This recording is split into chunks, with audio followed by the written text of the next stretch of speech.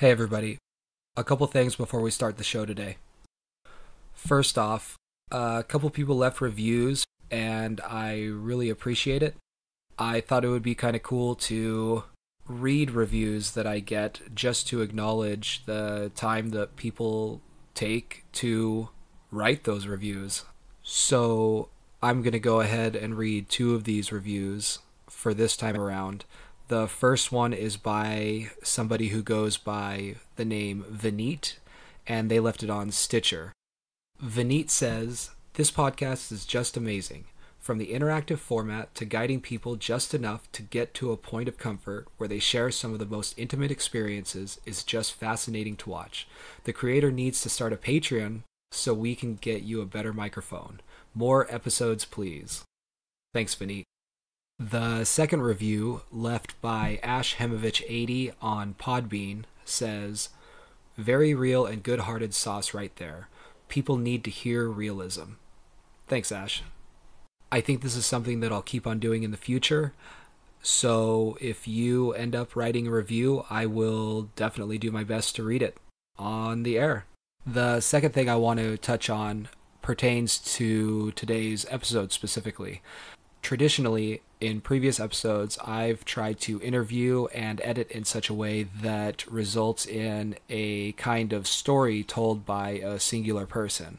Well, I got requests to include myself into these episodes a little bit more, so I decided to give it a shot.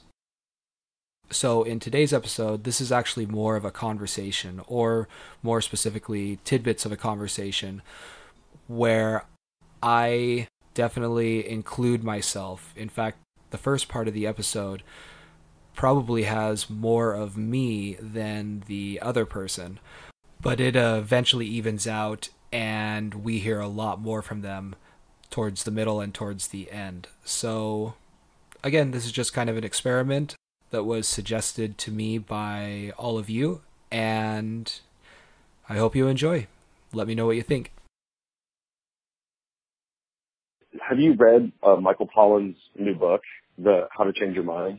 I'm about 60 pages into it right now. Cool. Yeah, I'm about 40-ish or so. And he struggled with, what to call it. And, I mean, psychedelic is fine enough, but I think the problem is there's never going to be a word good enough to really get the rest of the zeitgeist, to really get the rest of on board with what it really means or how deep it goes.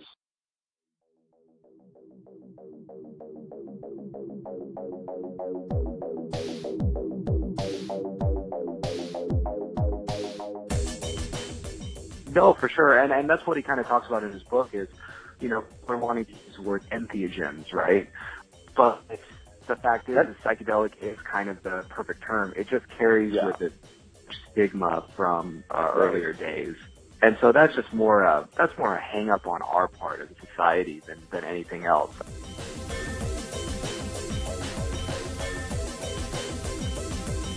Psychotropic presents Vox.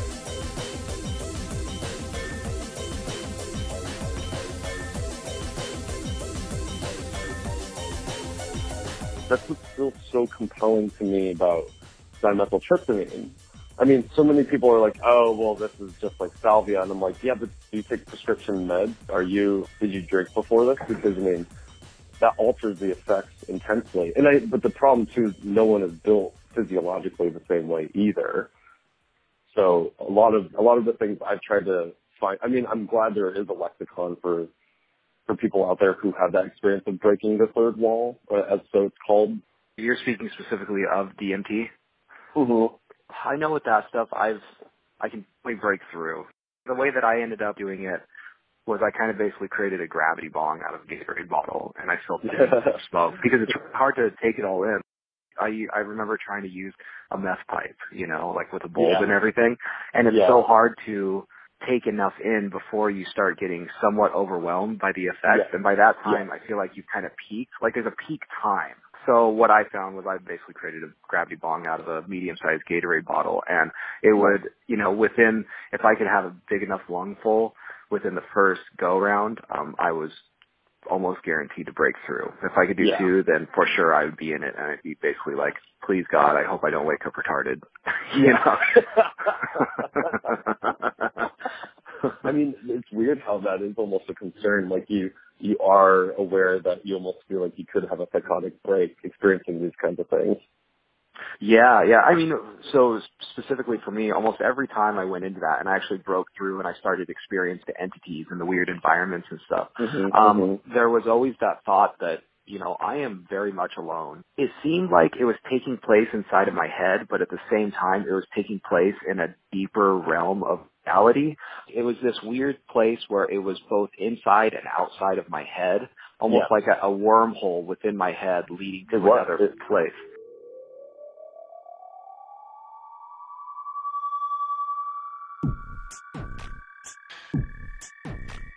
There's something going on with consciousness, dude. I know all the neuroscientists and then like pollen, people trying to, I haven't gotten through the book still fully, but it really does feel like it's a force just like gravity or anything else out there.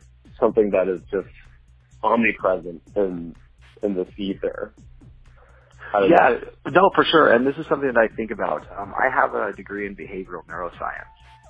And so one of the things that we did touch on, which you don't really actually touch on big time, it's more physiological mechanisms that we were touching on, but you do start to get into the idea of consciousness and what a big problem it is. Literally, it's called the hard problem of consciousness, right?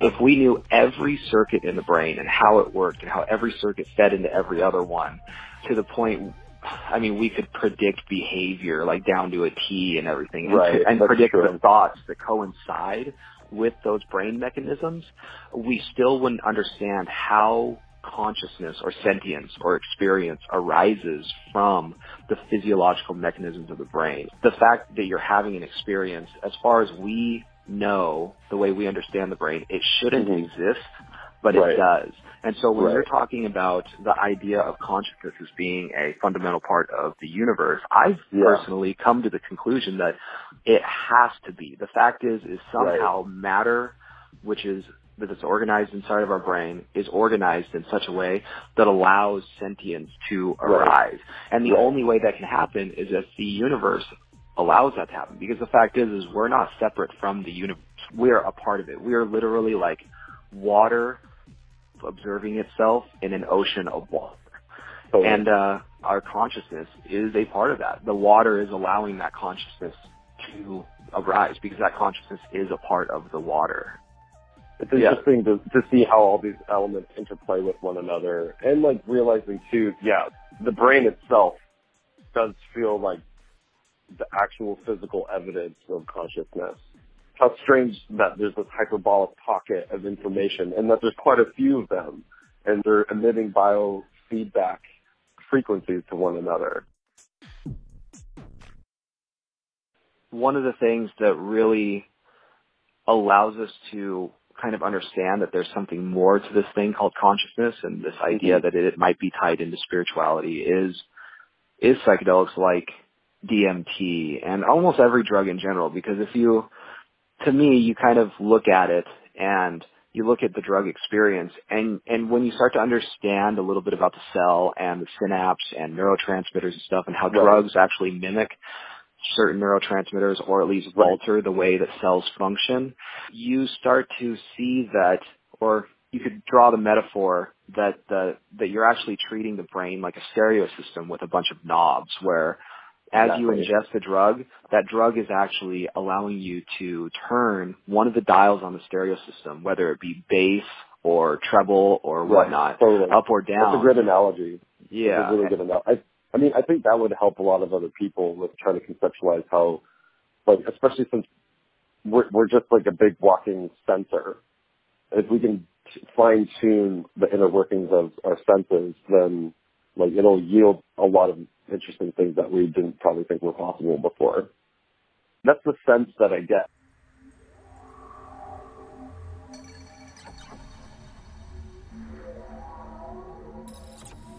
That's why psychedelics feel so immense. it feels like you do get to touch beyond in some way that was not in access to humans, or as much as or as widely to humans as it was before. I think I see what you're saying. Are you thinking that psychedelics, they can actually allow you to tap into things that you didn't have access to previously, or do they just make it more accessible? I think both. I understood so many things about myself and the nature of reality every time I come back. Like I feel like I have more connections happening in my brain, and I've unwound in a sort of way. I'm more in touch with the inner workings of my own consciousness every time that I do it. It's like a nice reset, and it's refreshing. I mean, and it's very much similar to any of the analogies of shedding a skin and and just growth in general.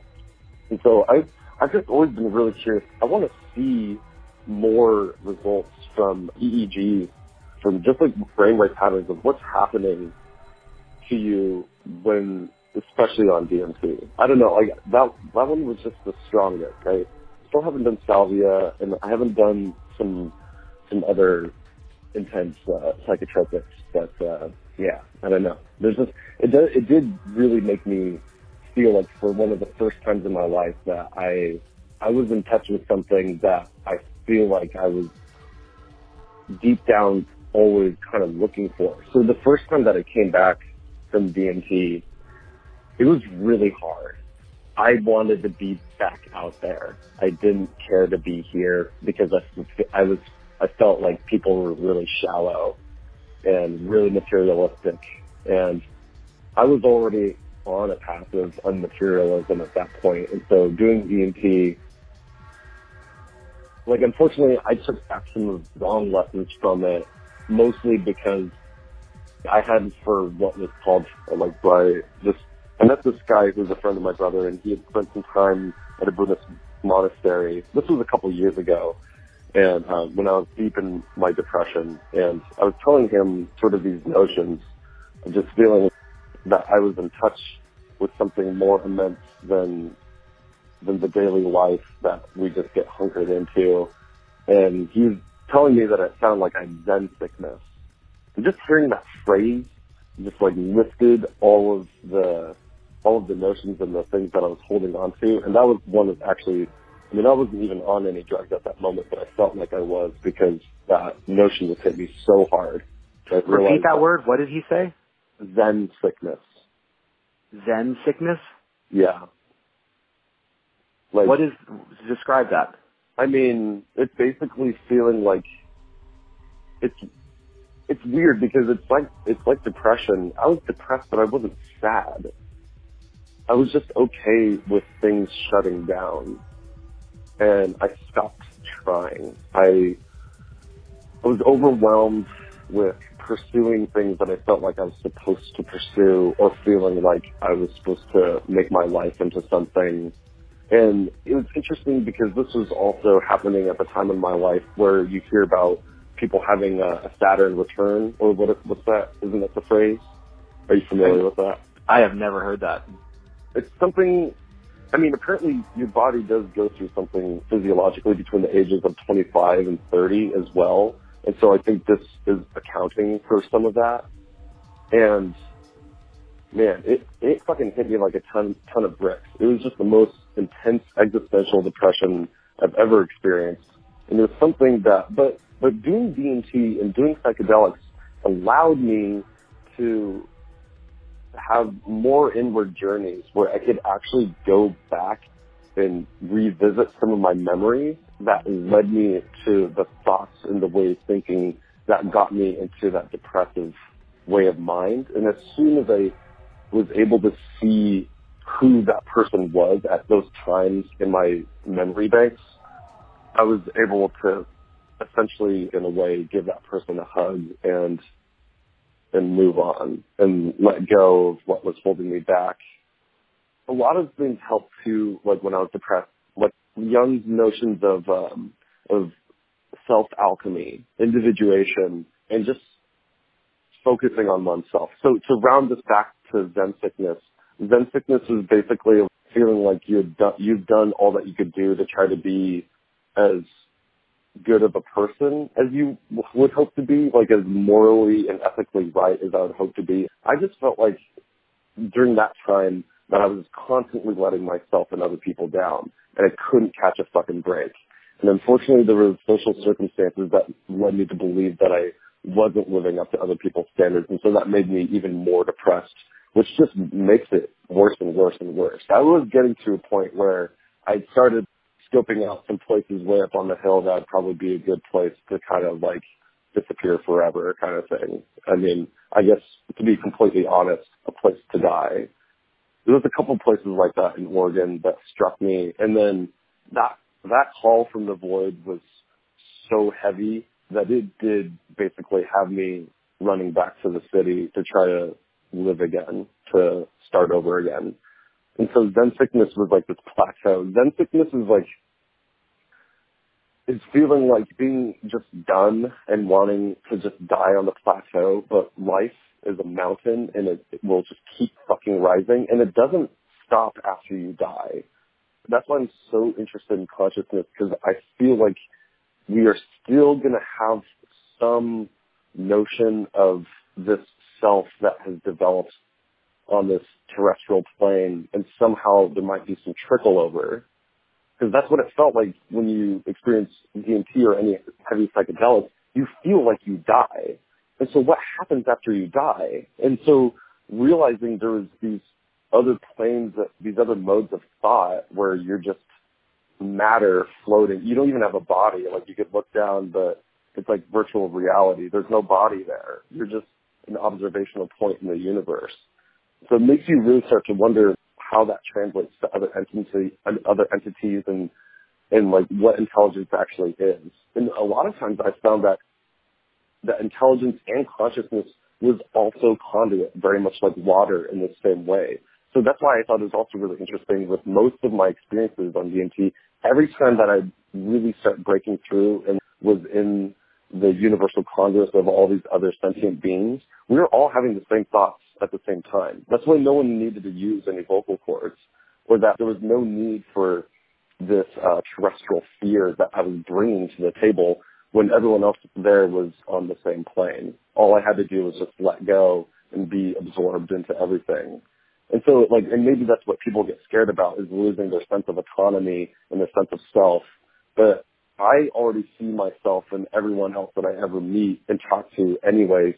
I mean, I've been telling people ever since the beginning of this year, a lot of my experiences have felt disassociative and out of body. I'm kind of just watching myself go through these things.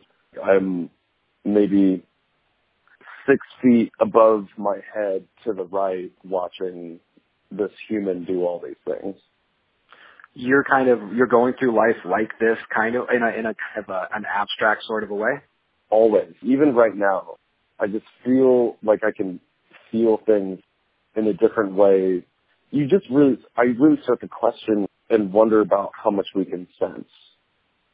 We're given this incredible ability to perceive things in the universe. I mean, just like the way that so many other animals are specialized on this planet. And so there's something going on in our frontal cortex that's really compelling. I would say that you could actually augment that statement. We're given this special place where we're perceiving ourselves in the universe. That statement could suggest that one thinks that they are separate from the universe. They're an entity moving through the universe, when really the universe we are the universe. You could say that we're literally the universe perceiving itself. Right. No, and I didn't mean that at all as being separate. And in fact, I mean that quite the opposite, as being fully integrated. We are the embodiment. So what you're getting is psychedelics allow you to perceive that integration, how you are fully embodied. Yeah. Just in a stronger way than we allow ourselves. Because I guess what I'm getting at is I just noticed that all of us, when we're doing our day-to-day routines and we just get stuck in these really monotonous, awful, really fucking slow politics. I mean, it's strange that so many people feel like, why is society so slow to catch up? You know, but then, I mean, obviously there's so many differences between so many people and their upbringing and what makes you, but I guess that's what I'm trying to say. I do kind of wish more people would partake of psychedelics, because I feel like it would help them see more how we are more connected and how empathy really will tie more things together, and will also boost everything that we could ever imagine as being fruitful and productive of a society, of a progressive society.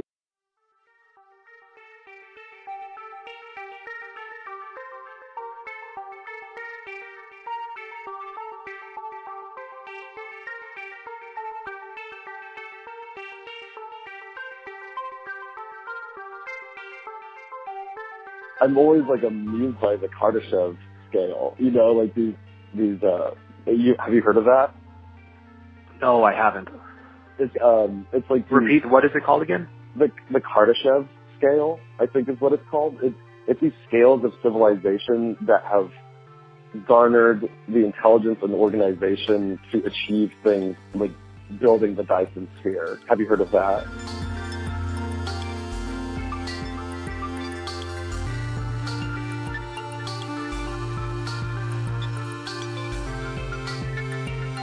So what comes to mind for me is that you're a type 1, type 2 civilization. Is that what you're referring to? Yeah, like that kind of shit. Yeah, exactly. Can you describe that a little bit? That we're maybe right now at a type 1 civilization. Type 2, my general impression of this, because I think it's sort of, I don't think it's like it's obviously not like a real thing. It's like this sort of projected notion of how society could be if we were working better together. Like, I guess you could say the society that exists in Star Trek: The Next Generation is like is like a scale too. It's like when we've finally worked out, we've all worked together to explore space together with technology that is beyond what we imagined, kind of thing. The way that I remember it was, so you have type 0 through type 4, and I think it's like type 0 was, and it's all based on what type of energy sources you're using. So like the lowest so type. It's purely based off of resources. Yeah. That's the way that I remember it. I could be totally wrong, but realistically, it seemed like type 0 was just using things like fossil fuels, or maybe not even that, maybe just natural resources like trees or whatever. And then you bumped up to a level where you're using fossil fuels, using the planet. Yeah. And then you jump up to where you're actually using your local star, and then you're using the galaxy, right? And then you kind of bump up. Yeah, I got you. That makes more sense. It sounds like you know more about it than I do. No, I mean, this was a little while ago when I read about it, but it was a really interesting thing, and it seemed like it was, because then it starts to tie into things like the Dyson sphere and stuff. Which that largely could very well probably not work. But more so just like this notion of us as a civilization working more together to achieve these monumental feats. And there's nothing to say that we're not going to still like have conflicts in the future, but it definitely at the moment they feel like incredibly insurmountable. All the conflicts that we have, it's just a really tough time.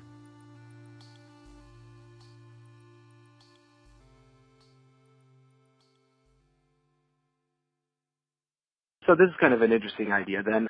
I feel like when you start to get into psychedelic type conversation, literally like what we're having right now, you come across a couple different trains of thought. You have one train of thought that I'd imagine some psychedelic proponents would be like, no, we need to become more involved, like get back in touch with our Mother Earth and down to our roots and everything. And these are the more, maybe the more communal type people.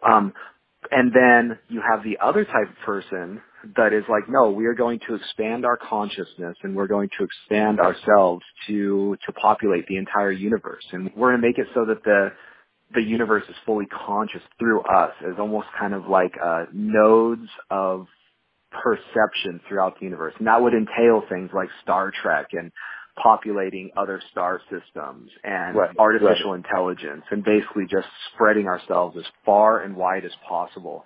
those are two very different notions. One is reverting ourselves back to a more one might call a holistic civilization, more of an earthy. Naturalistic. Yeah. Yes. I don't know.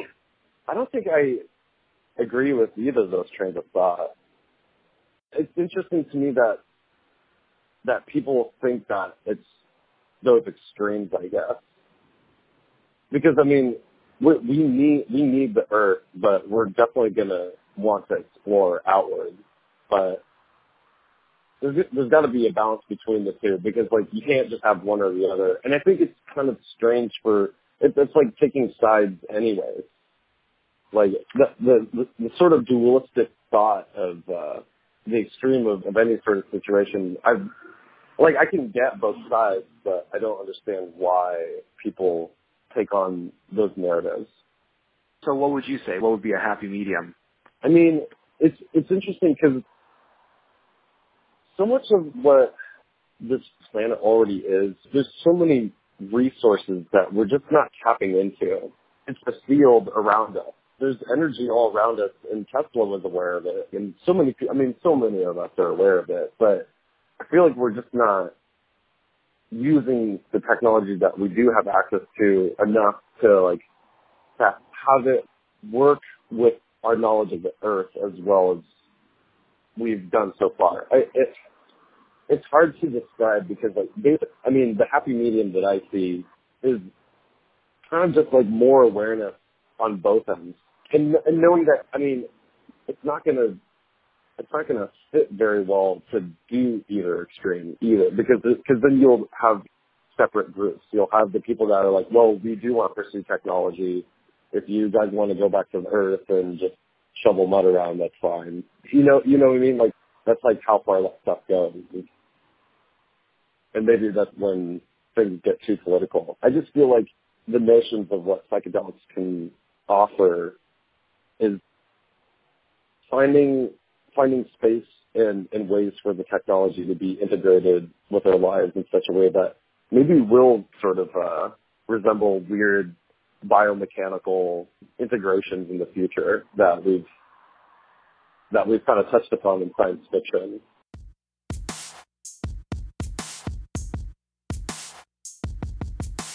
That's a really interesting question, because I'm not even really sure where to place what my answer would be to that. Is that the narrative that you hear from most people after they've had an intense experience? No, okay, so where I get that from, when I have conversations with people, like when you think about psychedelics, oftentimes you think about like the hippie, kind of the person that likes to live in a commune. And those people were very peace, love, and then flowers, like the flower children. And it seems like, at least in the narrative that I've created in my head, that they were much more into nature. And oftentimes you take psychedelics in a natural setting, out in nature, to help commune with nature, Right. And oftentimes if you were to go from that point, or at least, again, in my head, if you were to go from that point of nature and say you were to go into a New York subway, I could easily see that transitioning into a bad trip. Because all of a sudden you went through this place that is seemingly beautiful to a place that is much more, in my mind, grimy. Although I've never seen a New York City subway station. I can imagine that. Right. Although I will say, you said you've had some lucid hallucinations as well, where you could control them.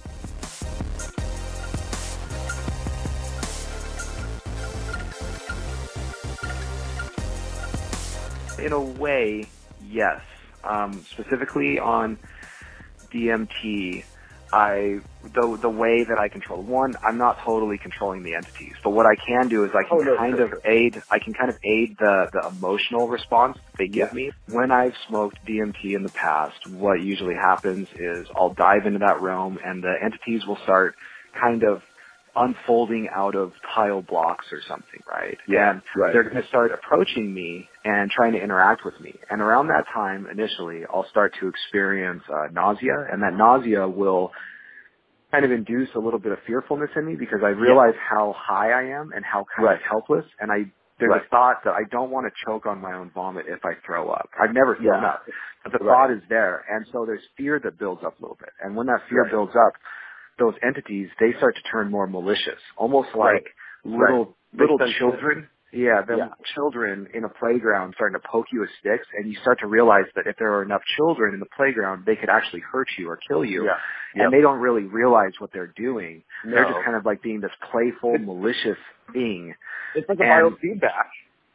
Yes, yes. So what happens is I've learned that, no, I need to calm down. Those entities, as they're getting more malicious, they'll actually change color. They'll go from like a blue or a green to a red and like start getting more twitchy. Yeah, more twitchy and fidgety. And that's what's so interesting. If you can also calm yourself, like you were just about to say, like if you can recognize in that moment and chill out, everyone chills out. Yes, they actually revert back into like a green or a blue, and they calm back down, and they start doing their sign language or handing you things or interacting with you in some way. And so in that sense, I can control them, but by no means can I control like their hand movements or the fact that they're even coming. They just seem to continuously just pile on and pile on. Right.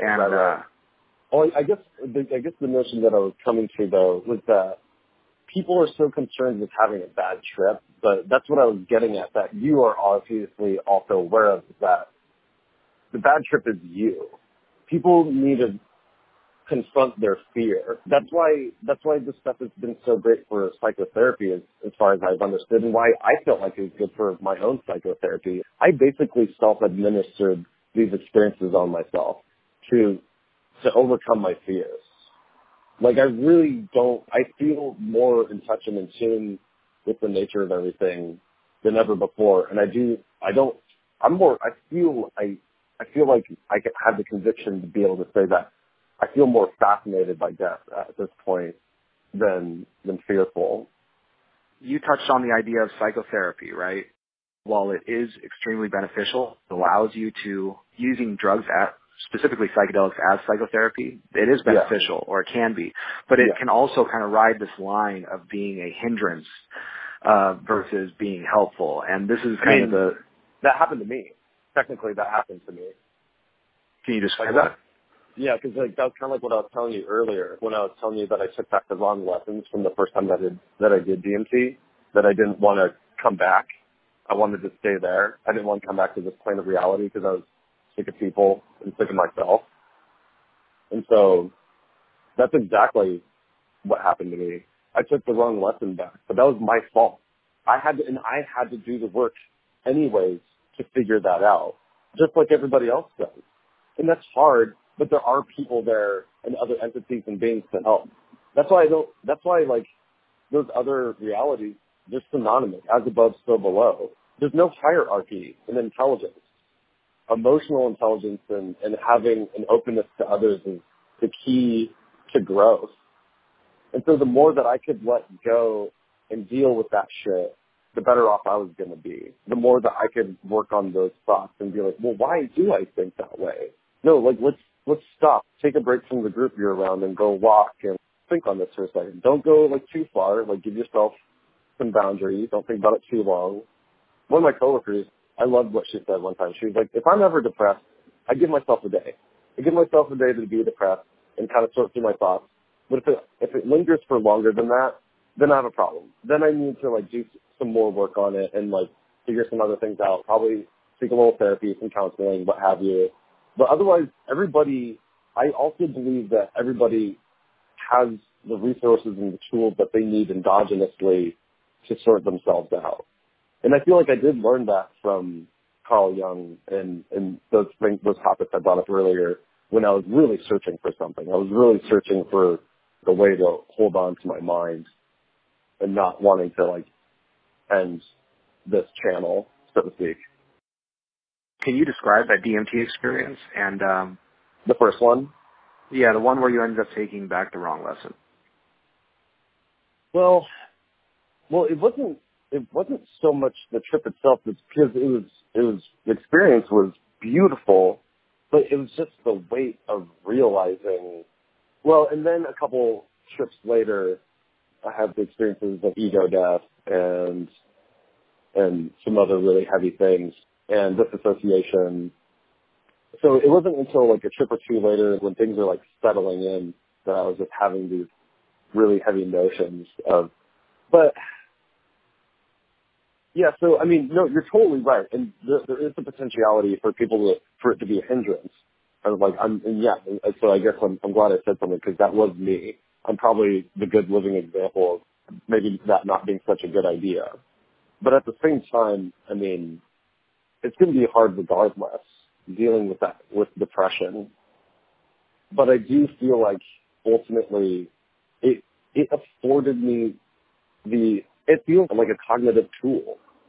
I feel like if people go into it with that notion and are like stoked on it, every time I've done DMT since, it's just pure elation and like a refresh. And it really does help me observe some of the things like my hang-ups. So there's people, kind of sounds like you. I kind of believe I'm one of those people that are able to take a step back. Also sounds like your friend who can take a step back and actually recognize that they're in a certain state and then mull it over and try to do their own therapy. I think there's other people, I used to be one of these people, or there's times when I have been, and I forget sometimes, and I revert back to this person who forgets or who doesn't know how to do that, who doesn't know how to actually sit beside themselves and collect their thoughts. They feel better if they just kind of avoid them and do something else, right? I guess this is why everyone needs access to a counselor or a therapist. Like every single human being does, and not your best friend, not someone that you think you can tell everything to and call them up and not ask them and then just dive into like a bunch of heavy shit. A person who they can trust and be open with and just spew themselves onto. Every single person needs that, like regardless of how good your mental state is. Yeah, I would say that's kind of what psychedelic-assisted therapy attempts. They attempt to get the person to feel comfortable with opening up, and then they place another person in that room to allow them to open up too. Yes, totally. I've never done psychedelic-assisted therapy, but I kind of imagine that's what it would be like. And in Michael Pollan's book, it seems like it's kind of like that, where the therapist is just like, just open up, just let it flow. You know what's interesting is I actually unintentionally fulfilled that role on a couple occasions that I've guided people on psychedelic experiences. Can you describe that? If I didn't feel like I was a stress bucket, anxious person, I would think that I could potentially be a decent guide for psychedelic assisted sessions. Basically, honestly, it's just all I found was just really bringing it down, being super calm with the person, letting them know it's going to be okay, that I'm here. If you want to hold my hand is right next to yours. Just let the waves roll over you. It'll be intense. Not that I was trying to do this, but there was like a couple people where I just fell into this role with them because they were not apprehensive, but they were just like they were wanting to do it, but they were just kind of just about to dip their toe in. So they just wanted just any sort of small level of assistance. Just being next to a person and calmly emitting a calm energy, like being aware of emitting a calm energy, makes all the difference. Yeah, I would agree. However, I do think that it is difficult to make that happen. How do you know, especially if you're under the influence too? Which no. I'm never. I alternate. I don't like. I would never be under the effects at the same time that the person is doing it. Not even a light dose to kind of start to get into that realm. Well, no. I mean, no. Maybe. There's definitely been times where I'll smoke and then it's the next person's turn, and I've basically come back down. It's like the 15 minutes are over, and I'm basically back, and I'm elated and excited, but I can cool myself, and the next person is about to dive in, kind of thing. So it's never been while I was under the effect at the same time.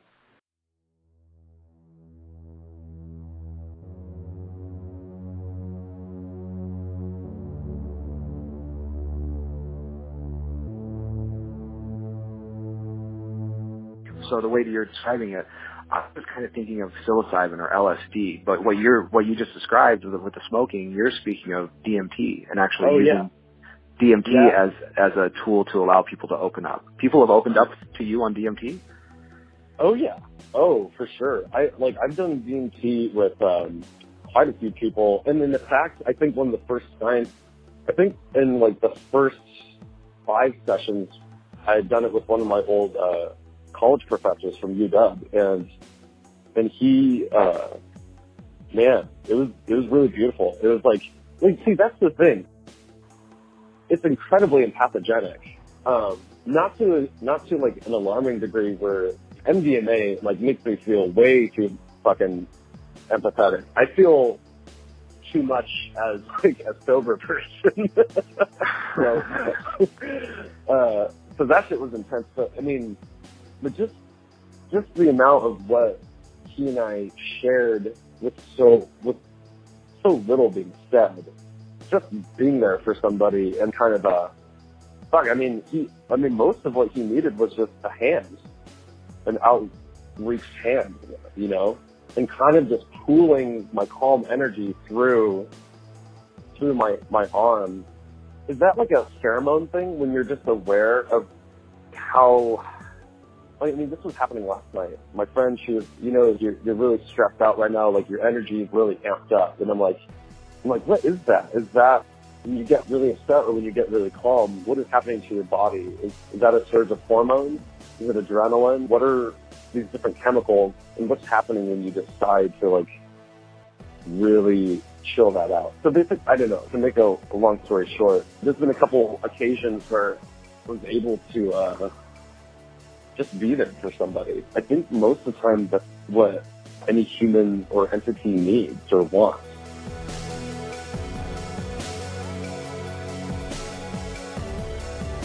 This episode was produced by me, Philip Johnson.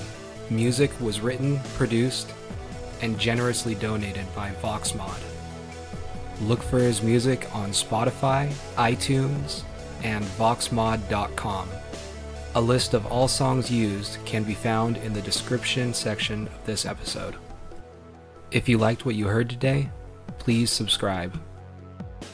Also, leave a review. I'd really appreciate it. Lastly, if you have a story and you'd like to share it, I'd love to hear it. You can email me at psychotropicpodcast@hotmail.com. Thanks again, everybody.